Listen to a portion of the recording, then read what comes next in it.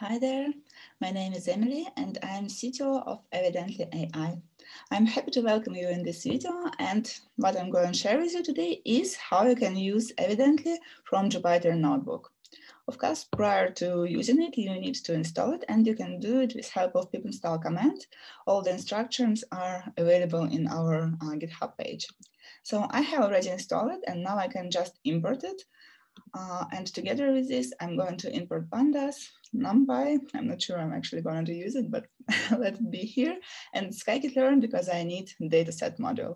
So together with this, I import dashboard from Evidently dashboard, and I import a couple of tabs. It's data drift tab and numerical target drift tab. I will use it later on. So now we imported all needed libraries and we need to load some data. I decided to go for a Boston dataset. It's a dataset that can be imported with help of load Boston function, so let's do it. And let's create a pandas data frame on top of this data. So we just call data frame from pandas. We pass data there, and we also pass the column names because it will be much better to see actually column names. So let's see how it looks like. And it's pretty nice pandas table. So now we have all the data for creating dashboard, at least data drift and target drift, and let's do this. For having a dashboard, we need to create dashboard object, and here we go. We just call dashboard, we imported it before, and we need to pass there our data. Of course, for making the data drift dashboard, we need to have reference data and current data.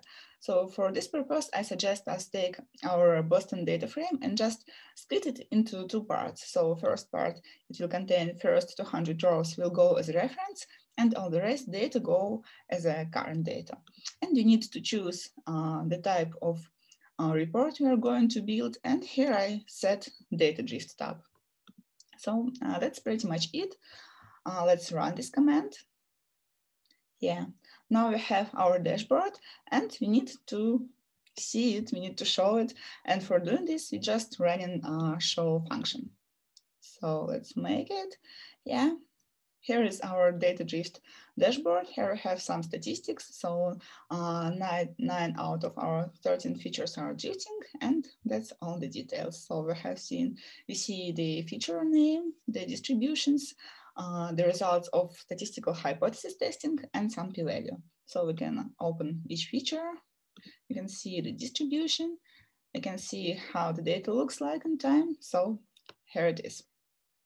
In many cases, we need to share our report with colleagues. And for doing this, we can call command save, put here pass, and this command will create for you HTML file, and you will be able to send it over or just open it and see it in browser. So let's run it. And yes, our file is created. So I want to share with you one more thing. It's target drift report. And for doing this, I actually need one more thing, and this is the column mapping, because we need to somehow tell to our tool that one column is actually target, right? And for doing this, we just create in the Python dictionary. I called it column mapping, and I'm saying that the target is called target, surprisingly. And I also split the numerical features and categorical features, because if tool knows that the features have specific type, it will use the suitable statistical test. So it's worth doing. And actually, there is no need to these comments here, but in case you have predictions or you have a datetime column, you can set it here as well. So yes, now we need to actually add target in our data frame. So let's do it here. Yeah, that's pretty much it. Now we just need to create our dashboard object again. So I'm again using dashboard. Here I pass our reference and current data. I also pass the column mapping. And now in tabs, I choose the list of two different tabs. It's data drift and numerical target drift. So if you need to have several tabs in your dashboard, you can easily do it by listing them here. Now let's create our object. Oh, I actually forgot to run column mapping. Yeah, now we can create our object. It's created, and let's again run command show. It's loading, and you have all the information. It's our data gist table and our target gist table. Yeah, so we can see that our target gist is detected. So distributions are different. You can see it pretty much visually and statistically by looking at p-value. So there is a correlation between target and other factors, and that's how our target values looks like.